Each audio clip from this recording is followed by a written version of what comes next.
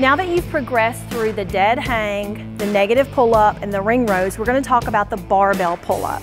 So I'm going to have this set up here so that William can sit on the ground and reach up. He's going to place his heels here in the box, and he's going to pull up his chin above the bar, right above the bar, okay? As you notice, his hips are not leading up. He's not leading up with his hips like so. The stool will fall over. You want to lead up with your shoulders and your chin above the bar neutrally.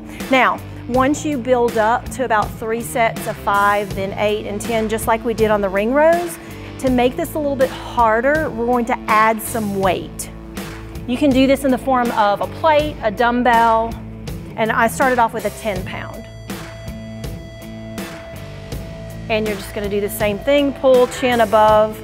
I do not want you reaching up with your chin. I want you to have a neutral chin the entire time. And that's the barbell pull-up.